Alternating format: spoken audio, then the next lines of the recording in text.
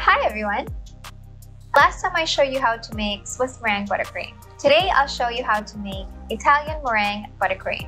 Italian meringue buttercream is the most stable buttercream out of the three, American, Swiss, and Italian, because we cook the egg whites with a sugar syrup. That's why making it the most stable. Swiss meringue buttercream and Italian meringue buttercream have basically the same ingredients: sugar, egg whites, and butter. The only difference is that with Swiss meringue buttercream, we cook the eggs and the sugar over a double boiler, and with Italian meringue buttercream, we cook the sugar into a syrup and add that to the egg whites. Like I always say with these mixtures, I use ratios instead of an exact recipe. When you use a ratio, it's easier to scale a recipe up or down instead of just trying to memorize how many grams of butter, how many grams of sugar. When you use ratios, ang dali-dali lang. With, like what I said, with the faux SMBC, with the SMBC, with faux SMBC is 1:2 ratio. With SMBC, it can be 1:2, 1:2, 2.5, or 1:3. The ratios will depend on the type of and brand of butter that you're using. I find that different brands of butter, for example, if you use butter that has a higher water content, you need more of it for the recipe. When you use a butter, for example, with an 82% or higher, like the European style butters, you need less in the recipe. So just play around with the ratios, see which one you like the most, and it's so easy to make adjustments. So let's start. To make Italian meringue buttercream, we need 1 part egg whites. So for this particular demonstration, I'm using 125 grams of egg whites, but please, like I said, with the ratios, you can use any weight as long as you follow the same ratio. So hindi kailangan siyang 125 all the time. So just remember, 1 part egg whites, 2 parts sugar. So 2 parts, 125 times 2 is 250 grams. And for the butter, I'm using, for this particular brand of butter that I'm using, this is unsalted butter, always use unsalted butter. You're doing 2.6. So to get 2.6, 125, which is the amount of egg whites, times 2.6, that's our butter, which is 325. So that's all you have to remember. 1, 2, 2.6. You can make it 2.5, you can make it times 3. Again, depending on the butter brand that you're using.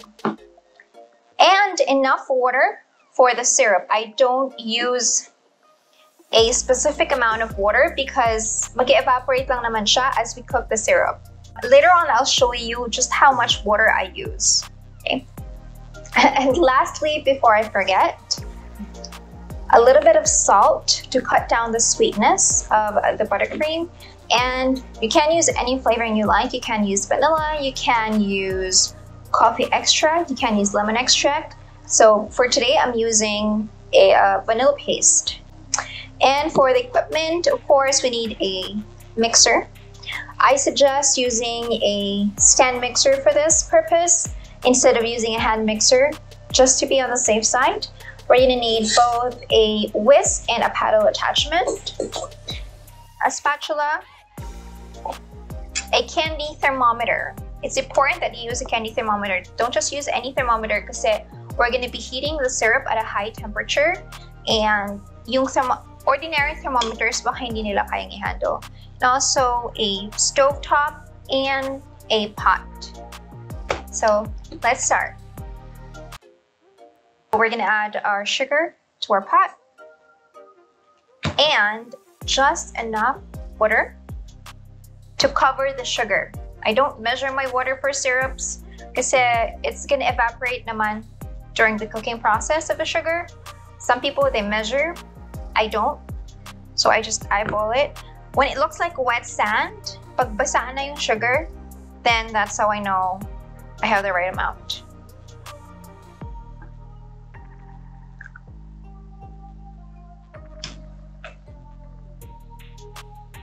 See? It looks like wet sand. Don't add any more than this kasi mas matatagalan siyang mag-cook yung syrup to evaporate the water.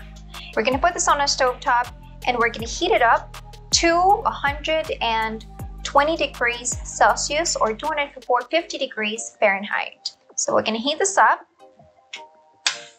To quickly dissolve the sugar, I'm gonna do a figure-8 motion.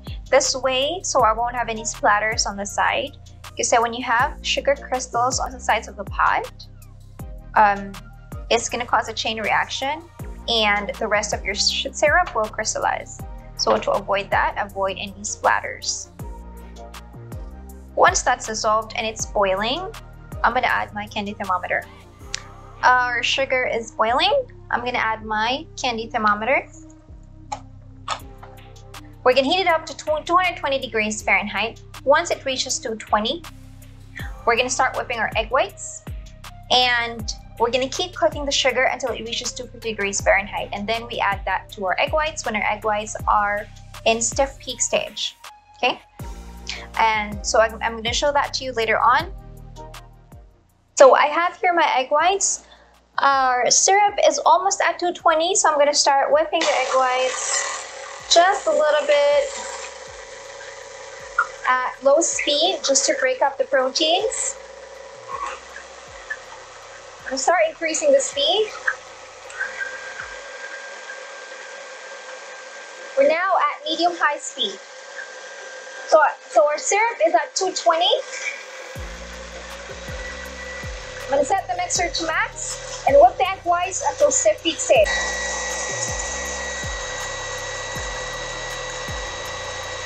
Our syrup is ready. It's at 250 degrees Fahrenheit. Our egg whites are ready. Immediately pour the syrup over the egg whites in a thin stream on medium speed. Make sure that the beater is not hitting the sugar syrup. Otherwise, it'll splatter everywhere. Here we have our meringue. It's whiskey. It's still very hot. So when you add the butter, it's the same with the Swiss meringue buttercream. My method is I add all of the butter instead of doing it a little bit at a time to bring down the temperature, and you won't have a soupy mess. And I have here cold butter. It has to be cold, but at the same time, it's still malleable. So our meringue is stiff. We're going to take a closer look, and then I'm going to start adding the butter. Our meringue is about 30-40 degrees Celsius. That's doable. It's not too hot. I can start adding my cold butter. Okay, make sure you add cold butter, and we're going to add half of it. Give it a little bit of, beat it a little bit, and then add the rest. I'm going to do it a little bit at a time because we're trying to bring down the temperature of the meringue because I don't want to wait. And I don't want to run my mixer for that long, waiting for it to cool. Kasi nakakasira yung mixer yan eh. So this is what I do. Okay? So it's a little bit warm to the touch, but not too hot. So I'm going to start it up and start adding half or all of the butter. It depends. Depende sa inyo yan. So this is meant to cool na siya, so I'm gonna do half first. If it's too hot, I'm gonna do all the butter. Okay, I'm gonna start adding half of it.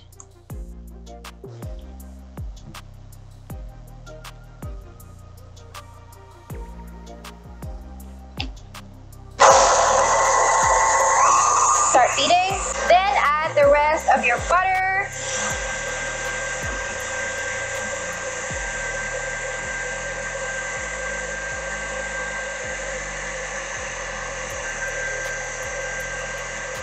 Again, the ratio is 1 to 2.6. However, feel free to make adjustments depending on how you like it. If you like it more buttery, add more butter, up to 3 times. If you like it less buttery and lighter in color, add up to 2 times butter.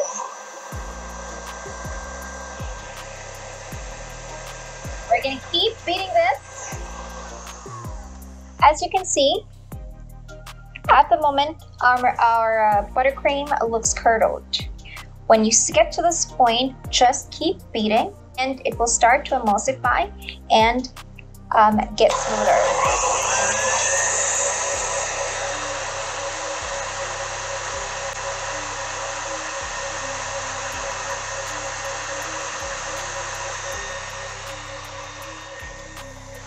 At this point, we can add our salt.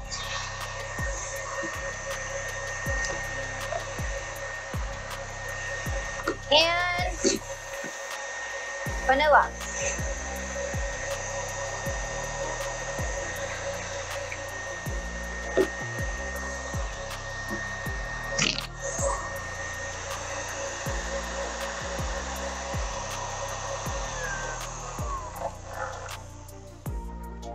See? Mas smooth na yung buttercream natin when we gave it more time to emulsify. I'm now going to switch to the paddle attachment to get rid of the excess air bubbles created by our whisk because I like my buttercream smooth.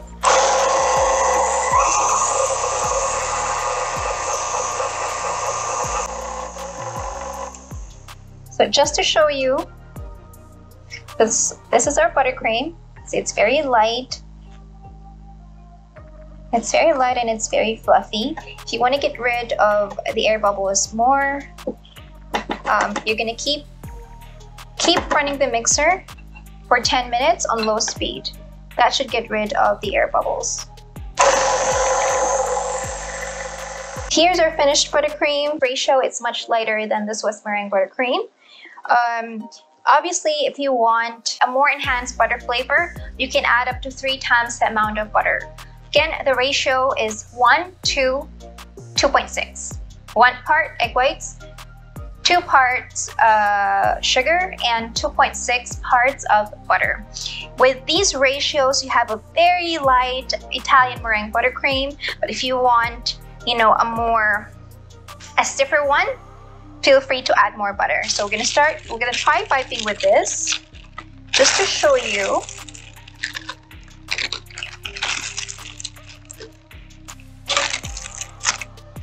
Meron na namang magtatanong sa atin, is it stable? You can't compare buttercream to non-dairy whipped topping. Non-dairy whipped topping, they came up with that because usually ginagamit siya in countries where with you know, hot climates like the Philippines. But the rest of the world, they use buttercream. Even in hotter states in the US, they use buttercream just because it's more delicious. It is, kasi yung non-dairy whipped topping, it's just vegetable fats and emulsifiers and sugar and water. With buttercream, it's very versatile in flavor. It's very versatile. It tastes better. It tastes so much better. It's so easy to pipe, and at the same time, you can flavor it with so many different flavor variations. So let's try piping with this to show you. See? Very, very light. The black specks you'll see, that's from the vanilla paste that I used.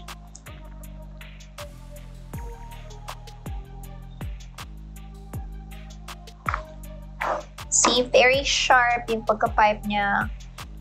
Even if I do this, it doesn't move. Kahit saan kayo magpunta, buttercream will melt under heat. So yung lagi nagtatanong, is it stable? What do you mean by is it stable? If you mean that will it melt, butter will melt no matter what happens. It's just how butter is, okay? So obviously, buttercream will melt. If you keep the cake in the chiller and you don't leave it at room temperature for hours and hours at a time, your cake will be fine. Your cupcakes will be fine, okay? But if you ask me, I would highly recommend any of the buttercream variations just because it tastes better than non-dairy whipped cream. That's just my personal opinion. In the future video, I'll show you how I flavor my buttercreams, different flavor variations to show you how versatile it is. Because, you know, fat is a good flavor carrier. So when you add other flavors to it, it just enhances it and masarap siya. Okay? Before I forget, let's try. Let's taste it. I already added a little bit of salt to this and vanilla paste.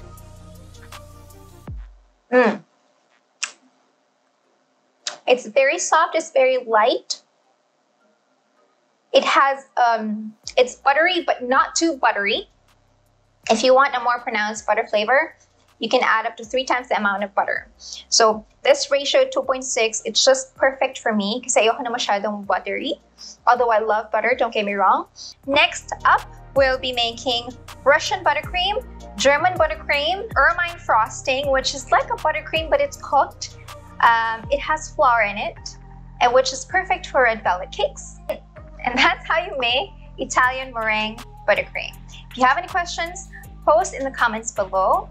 Please follow my other pages on YouTube at Jamie Gordino Cake Design, on Instagram at Jamie Gordino Cake Design, on TikTok at JG Cake Design, and Facebook, just search for Jamie Gordino Cake Design. So if you have any questions related to the video, please post them on the comments below. If you have other questions that are related to baking, I have a thread on my Facebook page. The first thing you'll see, post your questions there. Because if you send me, sometimes I don't see all of your messages because I get a lot of messages. So I might not be able to read them and respond to every single one of them. And it's better when you post your questions so everybody else can see my answers. Okay?